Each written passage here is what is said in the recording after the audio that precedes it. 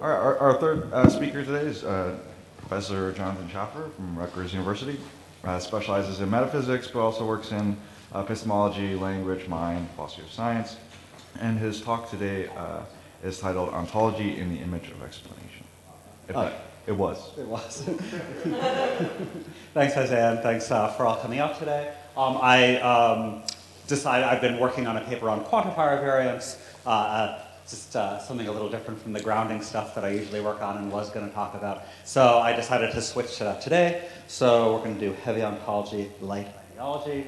And the kind of background for this is, well, there's this view that I like about the first order ontological debates, which I'll call heavy ontology, which is that these are serious substantive debates, and there's a real issue about whether the world contains, say, just particles, or maybe living organisms, or maybe composite artifacts, or other composite objects. So I want to endorse that as a serious debate worth having. But then there's this other issue that has gotten tied into heavy ontology in the recent literature about whether we want to be very serious about our ideological choices, about the terms that we use. So I want to endorse a very lightweight kind of pragmatic attitude towards questions about, for instance, should we prefer to theorize using the package of logical connectives of conjunction and negation? Or should we prefer to theorize using disjunction and negation, or maybe just the Schaffer stroke? I don't think the world cares which logical connectives we use when we're theorizing. So that's roughly what light ideology is about. And what I'm primarily concerned to make the case for is that the combination of views of heavy ontology and light ideology is stable. And what we're going to see in the existing literature coming out of the debate between Eli Hirsch and Ted Sider is a kind of prevailing attitude that the combination of heavy ontology and light ideology is unstable, that the only way to prop up heavy ontology is through heavy ideology, in particular preference for certain kinds of quantifier means. So that's what I'm going to be opposing today. And I'm not going to defend heavy ontology. That's for other work. And I'm not going to try to defend light ideology either. I mean, really, I don't have much more than an incredulous stare for those who think the world might prefer us to work with conjunction and negation over disjunction and negation. But again, that's not what I'm arguing for today. I'm just arguing for the stability of combining heavy ontology and light ideology. However, I'm not claiming that my way is the only way of stably combining heavy ontology and light ideology. I'm just saying that it is a way. And before proceeding, I do want to just flag two semantic assumptions that are going to play a big role in what's to come. The first is just a very orthodox treatment of the semantics of quantification, on which, roughly speaking, for instance, the existential quantifier, when we say, EXFX, we're saying that something in the domain falls under the predicate F. It's very orthodox semantics of quantification, and also a very orthodox treatment, sort of background semantic framework of model theoretic semantics, on which the quantifier draws on the domain, but the domain is not itself an element of the object language. It's a posit posited by the interpreter who's modeling the object language in the meta language. Okay? So what you should really understand me as defending is the idea that heavy ontology and light ideology can be stably combined given these very orthodox background semantic assumptions. I guess since I'm arguing for a stability claim, I'm entitled to just make my own assumptions, but it matters to me that these are completely orthodox. So in section 1, I'll talk about quantifier variance and the concern that heavy ontology and light ideology might not be able to be stably combined. And in section 2, I will talk about why I think this whole debate involves, I think, real confusions about quantification. And I'll try to explain how you can get stability. And I should preface this by saying, I'm going to be saying that excellent philosophers like Hilary Putnam, Eli Hirsch, and Ted Sider are deeply confused about quantification. So probably I'm the one who's confused. But if so, I'd just like to know how. So on we go. So heavy ontology makes quantifier variance. So we start with the mereology debate spurred by people like Peter von Inwagen. we ask this familiar ground for many of you, how many things are in the box? Let's just pretend those circles are mereological symbols with no proper parts. And we see the nihilist says 3 things are in the box, counting all the symbols. The universalist says 7 things are in the box. She counts all the composites. There's other answers to consider, but we'll just focus on those 2. So we seem to have this interesting, important first-order metaphysical debate as to how many things are in the box. Heavy ontology is the view in general, and it's really a broad cluster of views, so I'm only going to try to characterize it in vague terms. It's the idea that that's a debate in good standing. There's a serious substantive issue that's for the world to decide as to how many things are in the box. The world hosts some collection of objects, and there's just a question of whether it's got 3 or 7 or maybe some intermediate answer. Whereas light ontology, again, this is a cluster of views, so I'm not going to try to characterize it very precisely, but it represents the attitude that there was something defective in that first-order metaphysical debate. Something went wrong. The reason why I'm not that concerned here to give a precise characterization of these views, just actually I don't think you can, because it's really a cluster of views, is what I'm specifically interested in is a kind of tradition within light ontology, of the quantifier variantist tradition. That's a kind of thread that we can see tracing through Carnap, Putnam, and Hirsch.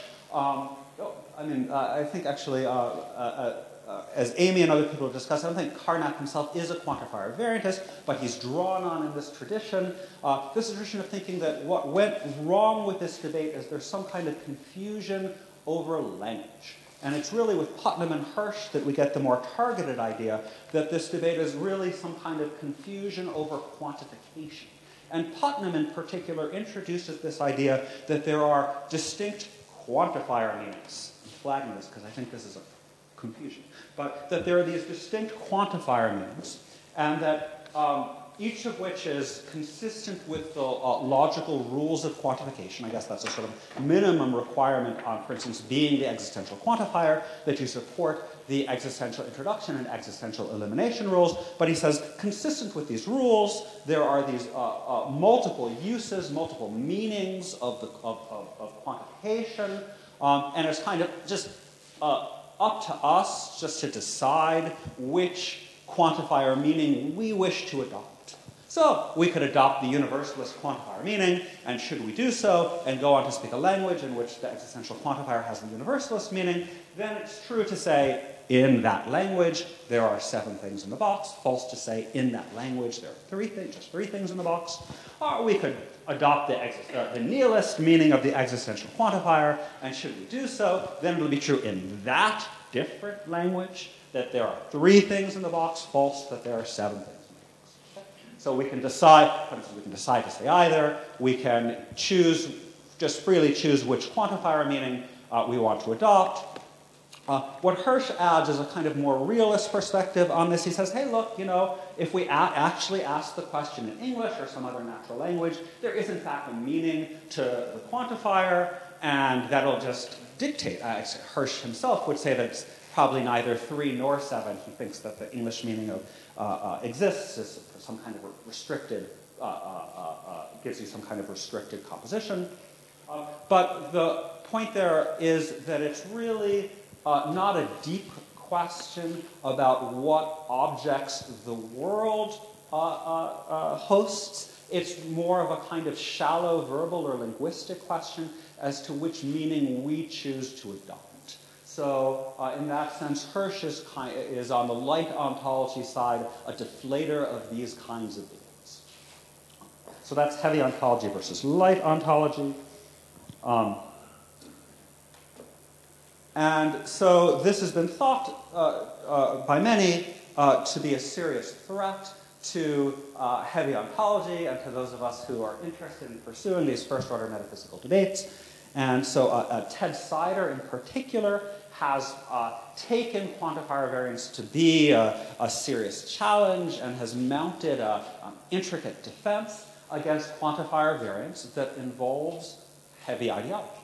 So Sider begins with this perspective that metaphysics is not just about our ontology, but it's also about which ideology we think, to use his phrase, carves at the joints. Whether causal predicates, quantifiers, or names and modal operators carve at the joints. And carve at the joints is supposed to indicate a kind of worldly preference for certain kinds of terms. So Sider comes to the view that the world is very opinionated about which terms we use to write the book of the world, and that there is a fact of the matter and a real debate to be had as to appropriate choices of ideology.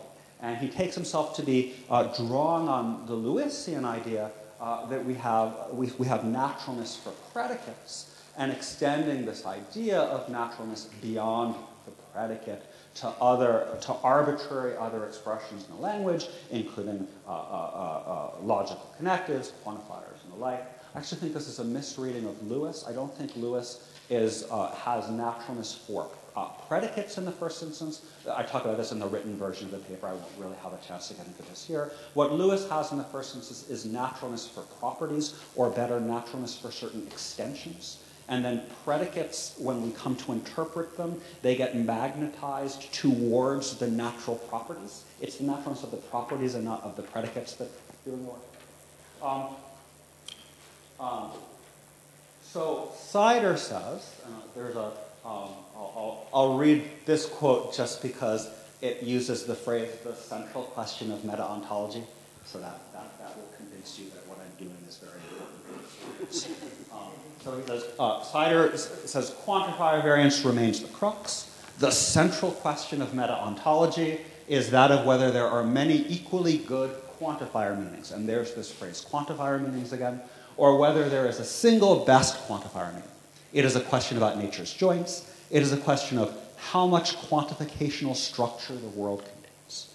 So we have this idea of the world as privileging certain bits of ideology in particular, and we have this, again, this idea that goes back really to Putnam, of there being this wide variety of quantifier meanings that's threatening the project of heavy ontology, and this idea that heavy ontology can be saved if we can say that the world wants us to use a particular quantifier meaning. So I should have characterized a little bit more, I guess I did at the beginning, of just what I mean in adopting the light ideology perspective, is to say that the world doesn't care which terms we use. There might be pragmatic reasons why it would be more useful for us to theorize in certain terms than in others. I think it's probably more natural for minds like ours to use, say, the conjunction and negation package over the Schaffer stroke. The Schaffer stroke is kind of psychologically unnatural for us, I think. But if an alien intelligence, if the Martians landed and they it just went smoother for them to work with the Schaffer stroke, and they're like, oh, conjunction and negation. Oh yeah, we can understand those by like reverse defining them out of the Schaffer stroke, as one can do. They wouldn't be making any mistake. They wouldn't be getting the world wrong. They would just have a little bit of a different, psychologically more natural starting point.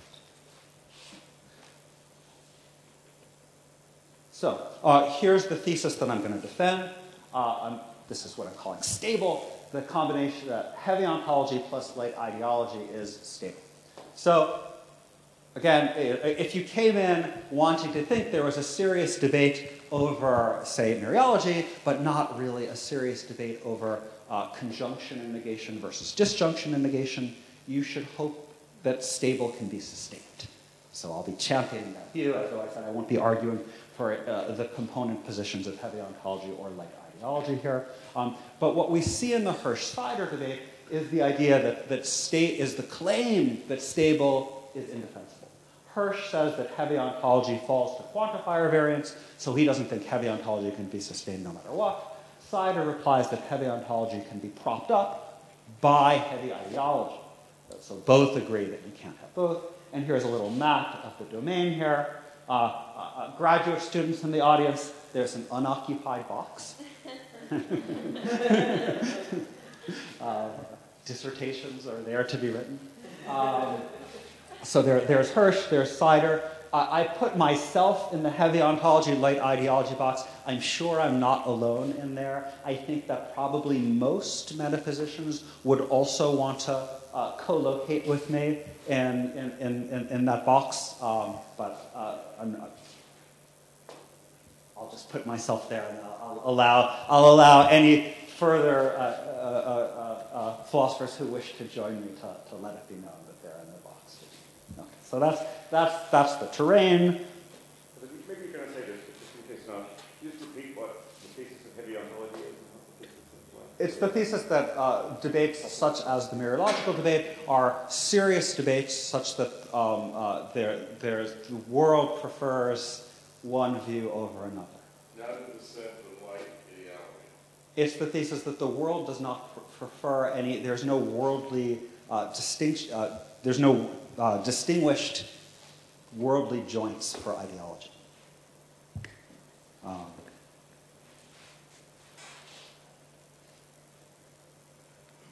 So I'm trying to be quick so we have some time for Q&A. That's the first section set up. The second section will go a little longer, where I try to show how you can defend heavy ontology without putting really any pressure on ideology at all. So let me start with a claim about quantifiers. This is a claim that the semantic action of quantified expressions comes through two sources. There's the clause associating a quantified expression with a semantic value. And then there's a domain over which a given quantifier ranges. And one of my key claims, which sources up here, is that any quantifier variance must involve either variance in the semantic clause associating the expression with a semantic value, or variance in the domain over which a quantifier ranges. To put this another way, fix the clause and fix the domain, and the semantic action of quantifiers is completely fixed. There can be no remaining variation in quantifier names. So let me give a rough illustration of that, and then I'll try to make that precise by seeing some formal developments of quantification in Tarski's framework and in the more modern conception of generalized quantifiers. So rough illustration, think about, we've got the existential quantifier closing a formula. So we start off with the open formula fx, and we close it with the existential quantifier, so we've got ex fx. The result is true if and only if something in the domain is an f. Something in the domain satisfies the formula. So if you fix what's in the domain, we also have to fix, of course, the interpretation of f. That's a separate matter about the interpretation of predicates. If you fix what's in the domain, and you fix that that the expression E denotes the existential quantifier, then it's just fixed whether ex fx is going to hold or not. That's the key claim of sources. To see this work through more precisely, we can start with a kind of Tarskian approach where we have a recursive definition of when an assignment satisfies a formula that includes the clause for when an existentially, for when an assignment satisfies an existentially quantified formula that goes like this. Assignment alpha satisfies the existentially quantified formula ex phi if and only if there's an assignment beta that's an x variant of alpha, meaning it holds fixed what objects the other variables get assigned to, but can change what x gets assigned to, such that beta satisfies phi. So to see how this supports sources, let's just suppose that we've got three things in our domain, A, B, and C. And let's say that it's fixed that we've got some predicate f, and it's fixed that fa, but not fb or fc. And we want to know whether ex fx is satisfied by a given assignment A. Well, there'll be some x variant of alpha, beta, that maps x onto A. And remember that we just told you at the start that A falls under the predicate F. So beta will satisfy fx. So what I've told you is that if we fix the domain at A, B, and C, and we have to fix what falls under the predicate F, and we fix that EX is associated with this semantic clause, then we've just fixed, I've just given you an illustration that I should hope convinces you that that just fixes whether EX phi holds. We can see the same claim of sources coming up from the more modern perspective of generalized quantifiers, where here we move beyond the Tarskian approach in several respects.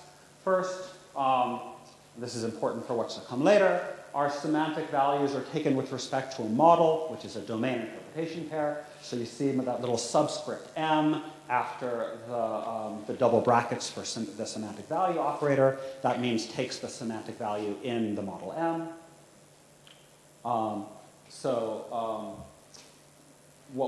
We also deal not just with the two quantifiers, sum and all, that Tarski treats, but with the full range of natural language quantifiers, including most, many, between 3 and 17. All of these can be treated in a uniform manner in a generalized quantifier framework.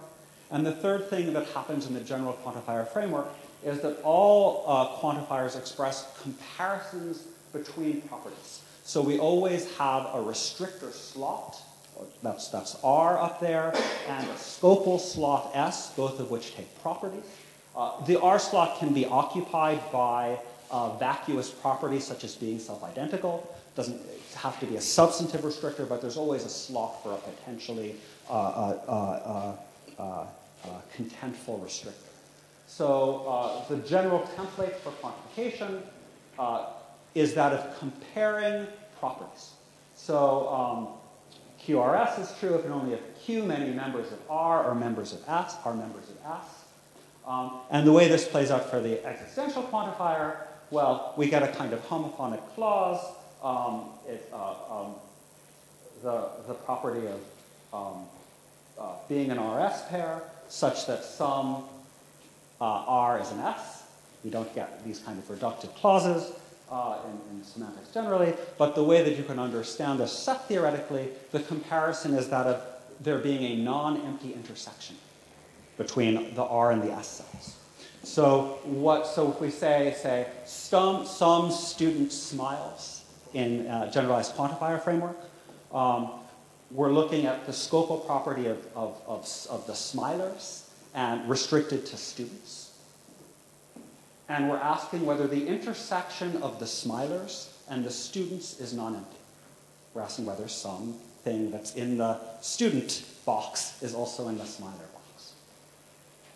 And to see how this upholds sources, we can just see that, well, given our interpretation that's delivering a set for students and a set for smilers, there's just a question of whether there is an element that's in both sets, whether the intersection is non-empty or not. So given that the meaning of the existential quantifier is this thin logical meaning, given that the clause associated with the existential quantifier, the clause that maps the expression to a semantic value, just gives it the thin logical requirement that the sets being compared have a non-empty intersection. And then given the domain and the interpretation of predicates that assigns sets to the predicates, we just have a logical question of whether the sets have a non-empty intersection or not. There's no further room for variation given that we fixed the input sets and given that we fixed the requirement of non-empty intersection. So this was just a bunch of ways of trying to get you to see that all the semantic action of quantifiers comes through the clause that associates a given expression, a given a syntactic string with a semantic value, and the domain. So now that I've hopefully convinced you that there's two components to the semantic action of quantifiers, I'm now going to try to argue that the clause stuff is totally irrelevant to concerns about quantifier variance, that it's the domain that's where the real action is. So, why clausal variance is not relevant to quantifier variance. Really, if you think about what the clause does, as I've been trying to emphasize, the clause maps an uninterpreted syntactic string to a semantic value. So, I mean, it's uncontroversial that the uninterpreted syntactic string some could get mapped to anything you like. You could map it to snow or to guacamole or to many, to a different quantifier like many. That's an uncontroversial claim. No heavy ontologist would deny that a given syntactic string could be mapped onto different semantic values. That's not what's at issue in the debate. And to see in deeper ways that that's not an issue, keep in mind that one of the guiding constraints on this idea that there can be different quantifier meanings is that they're supposed to at least preserve the logic of the existential, of the quantifier issue. So if we're looking at different meanings for the existential quantifier, they're supposed to at least preserve existential introduction and existential elimination. But if the semantic value, if we've got something that's supposed to be an existential quantifier, and you give it a semantic value that isn't that of non-empty intersection of the property sets being compared, you will not uphold the introduction or the elimination rules. So if you require that if you require anything less than non-empty intersection, if you allow an existentially quantified claim to hold when there is an empty intersection, then you won't be able to eliminate the existential quantifier, because whatever you write, there might be. Then you're allowing that there might be nothing that's in cases where it will be nothing in, say, that's in both the students and the smilers boxes. So you can't go from there exists a smiling student to for some unused name, let Anne be a smiling student. And if you require more than non-empty intersection, then you can't go from Anne as a smiling student to there exists a smiling student. Because all Anne as a smiling student tells you is that you've got someone, namely Anne, in both boxes. But if more is required, you can't generalize this from that. Moreover, if we think about clausal variation and we map some to some other semantic value, I mean, that's fine, we can do that.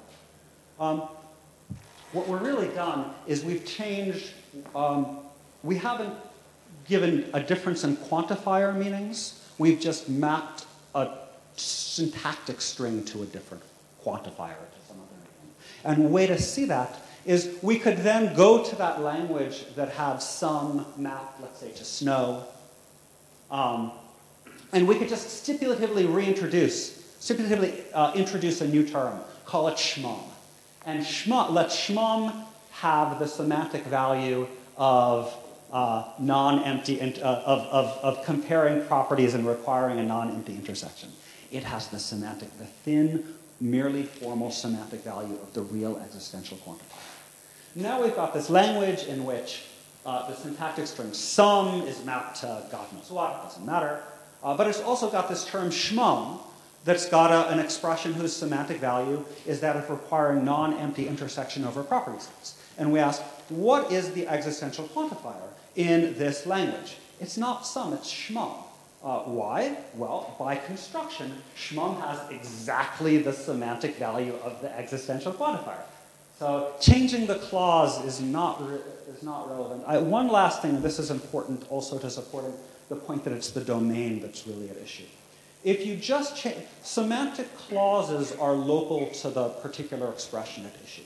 So I can vary the semantic clauses. If I vary the semantic clause associated with some, I haven't varied the semantic clause associated with any other term in the language.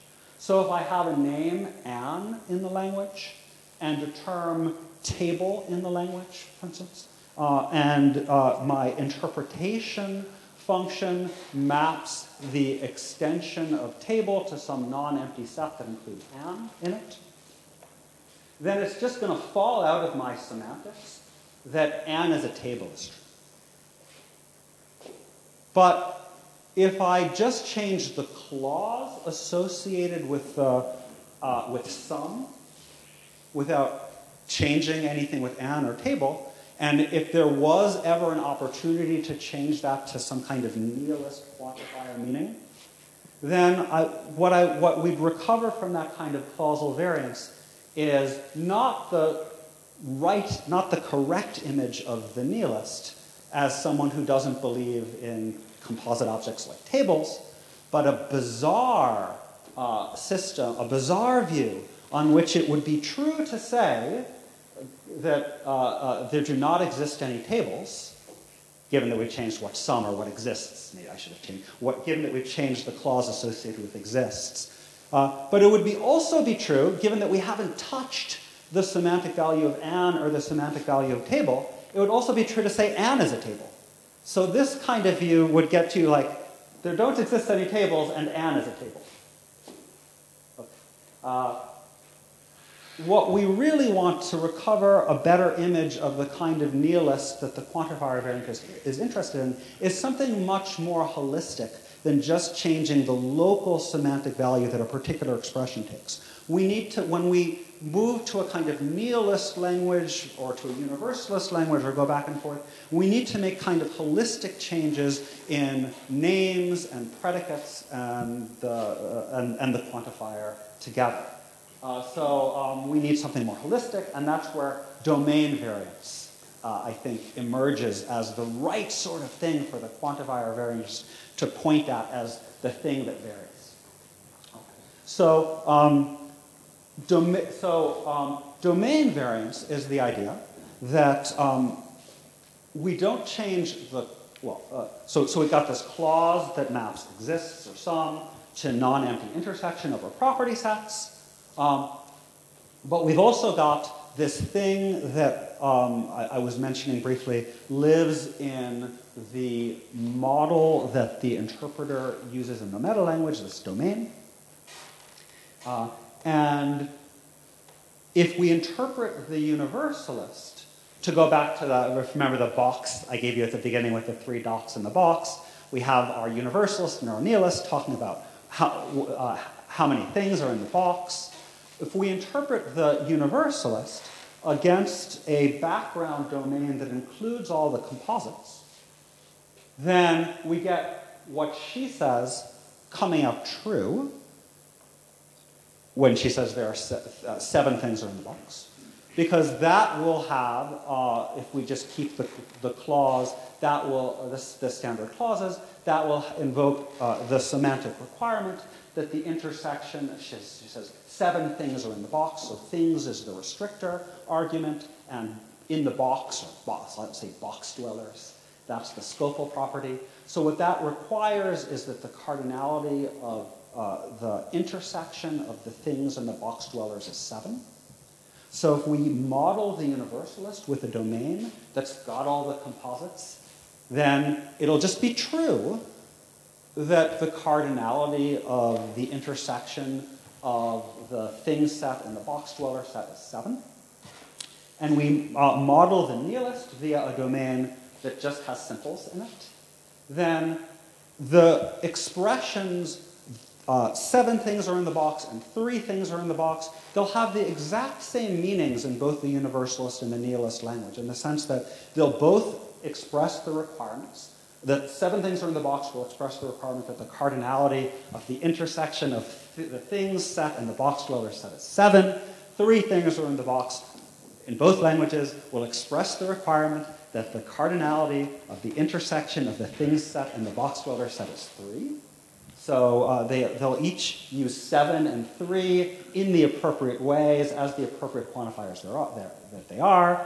It'll just be true in the model that we're using for the universalist's language that 7 things are in the box. And it'll be true in the model that we're using for the nihilist language with its smaller domain that 3 things are in the box. So we get this idea of the universalist and nihilist each speaking truly in their respective languages, while actually really speaking, they can homophonically translate each other. We haven't changed the truth conditional requirements of any of their expressions. We've changed the background model against which those truth conditions, against which we calculate whether those truth conditions are met or not. We preserve the inferential role of the quantifiers, which, recall, was a core requirement on making sure that they're both using quantifiers.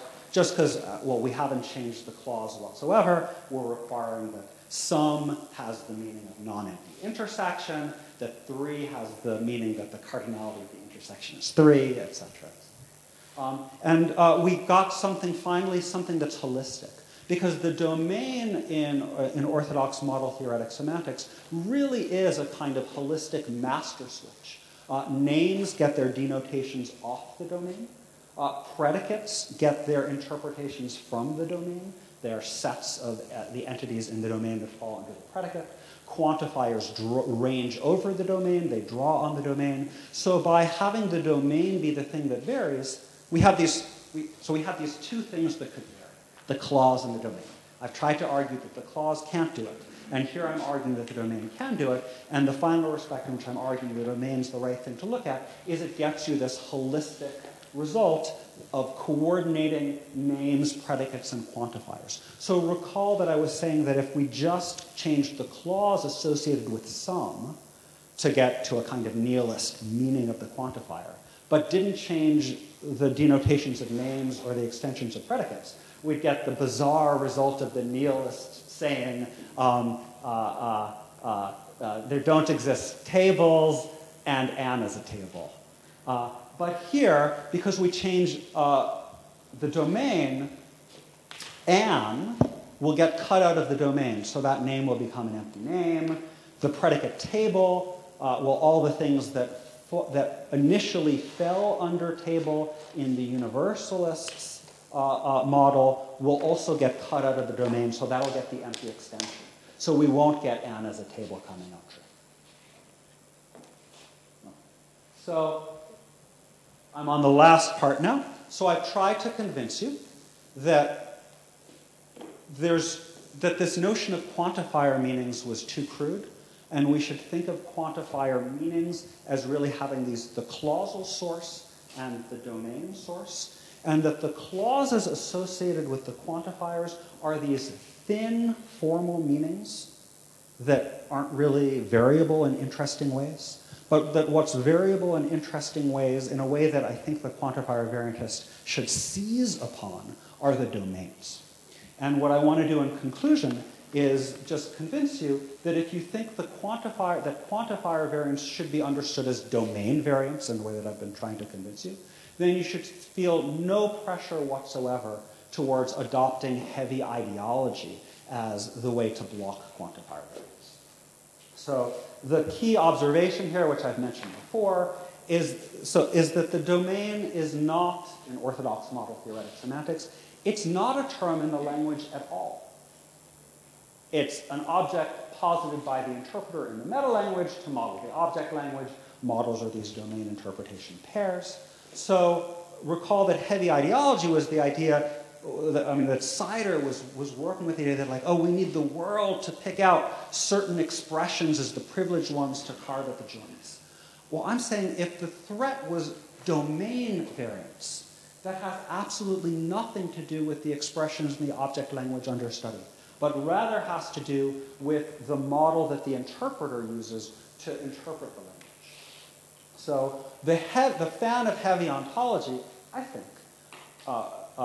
what she should adopt to block the threat of domain variance is what I'll call domain realism. And that's the idea that there's a metaphysically distinguished domain. I'm not defending this. I'm saying this is what I happen to be a heavy ontologist. But for now, I'm just saying this is what the heavy ontologist should say as against the concern of domain variance. She should say that the world just offers up some pre-baked, prefixed collection of objects. The world, as part of its fixed objective structure, just hosts certain objects. And that gives you a metaphysically distinguished domain.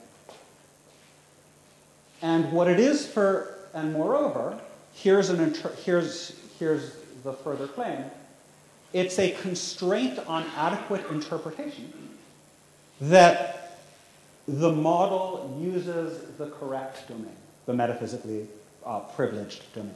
In particular, the interpreter who adopts a meta-language with a non-distinguished domain misinterprets the object language she studies. So this heavy ontologist will say, look, the world just, going back to the box with the three symbols in it, just focusing on that, pretend that's the whole world, if you like. It says, look, the world just offers up some number of objects in the box. Maybe it's 3, maybe it's 7, maybe it's something in between. We can have a real debate over that. Let's just say the world, in fact, offers up 3.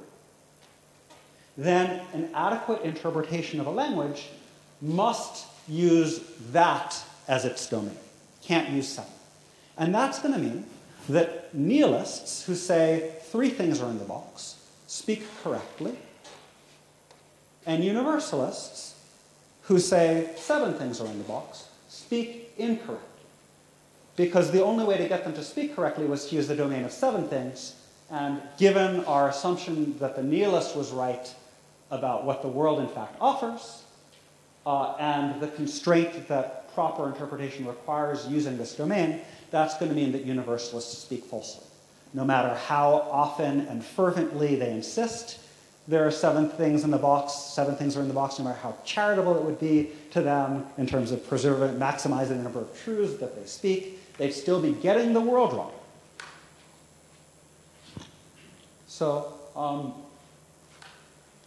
I should clarify what the issue between domain realism and domain variance isn't an issue of which terms to adopt in the object language.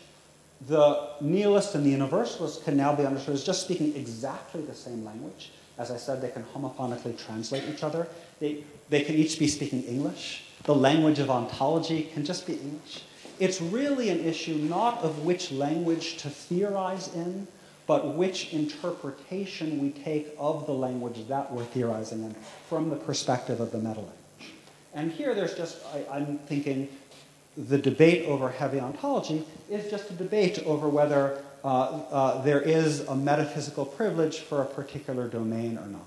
And that puts because the domain isn't part of the object language at all, that puts 0 pressure on your choice of terms in the object language. Speak any object language you like, compatible with certain constraints on expressive power, and there be nothing in blocking the threat of quantifier variance when understood as domain variance will turn on whether it's English or Spanish or Russian or Chinese or ontologies. None of that matters. And I should say that this conception of the domain as, one of the things that in sort of contemporary model theory, we interpret semantically by using these mathematical widgets of domains and interpretations. But there's this older pre-model theoretic conception that goes back to Frege, whereas as Dummett points out, the domain, we don't yet have this idea of a model. The domain is just assumed to be the totality of all objects. And what I'm really saying is that the mathematical widgets of model theory don't change that essentially insightful Fregean observation. We have this mathematical widget and we can play around with it, but there's still the question of whenever we're indulging in any sort of modeling or representation, what counts as an apt model or an apt representation of the target? And what I'm saying is when we're using the mathematical representation of model theoretic semantics, the heavy ontologist should say that there is a worldly constraint on which is the right model to adopt. Namely, that the world constrains us to adopt the domain that is, just as Frege puts it, the totality of all objects. And so, if I'm right, then we can have heavy ontology. We can believe that there is the world gives us some totality of objects.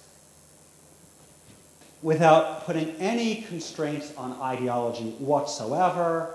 So we don't need to care whether it's conjunction negation or disjunction and negation.